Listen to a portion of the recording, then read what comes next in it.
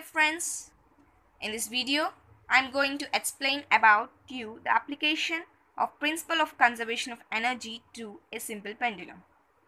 Before going into the topic, we should know what is the conservation of energy. According to the law of conservation of energy, energy can neither be created nor be destroyed. The only thing it can be changed into neither two forms, that is the potential energy or the kinetic energy. We are going to understand this by a simple experiment by a simple pendulum. In this simple pendulum, A is the mean position of the bob and O is the suspended position, that is the resting place of the O, and it is suspended by a rigid support. B and C are the extreme positions of the bob A with mass M. When the bob is displaced one side and then released, it will make it oscillations. It swings from one side to other, reaching equal distance and equal height. The point to be noted is with equal distance and with equal height. With equal distance and with equal height. Now, without taking the force of friction between the bob and the surrounding of air into the consideration, we are going to learn about this phenomena. A strictly noted point is the force of friction is not taken into consideration. Okay, let's go into the topic. The bob is at mean position A, and when it is displaced one side and then released, it will reach the position C, where the increase in height is being noticed.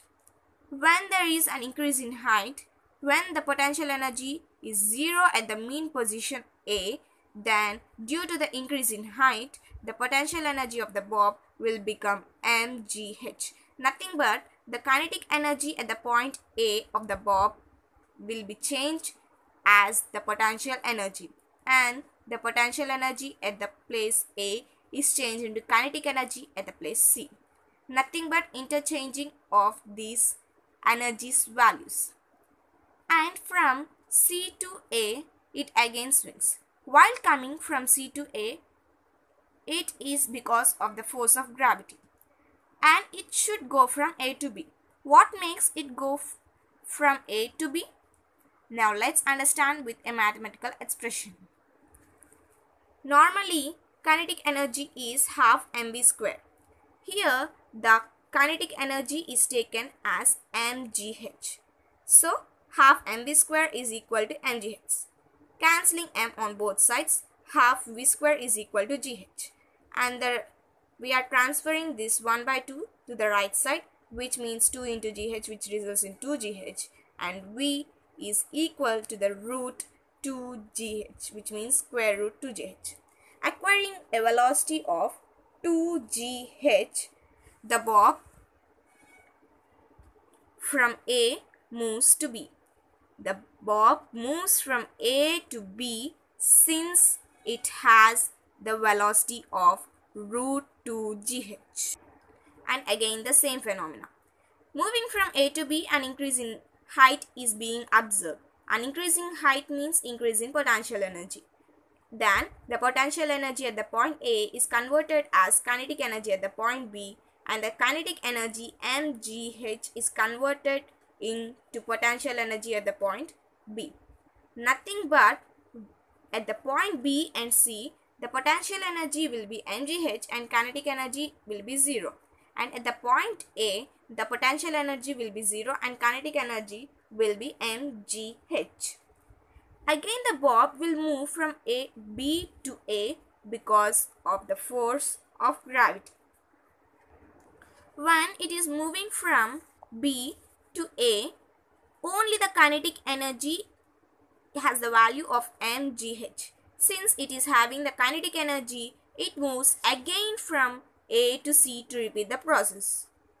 Since the kinetic energy, which means the energy possessed due to the state of motion, it will swing from A to C to repeat the process. Thus, the bob will reach the extreme positions A to B and A to C with equal distances with equal heights. But At the intermediate position from A to B middle and A to C in this middle, first C has kinetic energy 0 and B has kinetic energy 0, and this potential energy mgh, and this also potential energy mgh. But during its intermediate positions from A to B, when it is moving from A to B, coming to this intermediate position, the difference in height is observed, and also it will have the kinetic energy. So when we are going from A to B, at the intermediate position of AB, there will be both the kinetic energy and the potential energy. Likewise, moving from A to C, from A to the intermediate position, an increase in height is observed, and also the kinetic energy will be there. So both the kinetic energy and the potential energy will be used at the intermediate position from A to C. Therefore, the sum of both remains constant throughout the swing. This is strictly true only in vacuum, where there is no force of friction due to air. When there is a force of friction of air, it may be not possible to have a constant value at the intermediate positions also. So it is strictly true only when it is in a vacuum, that is only when the air is not allowed. Okay friends, thank you for watching this video. Anything to improve, let me know in the comment sections. Like the video and don't forget to subscribe. Thank you.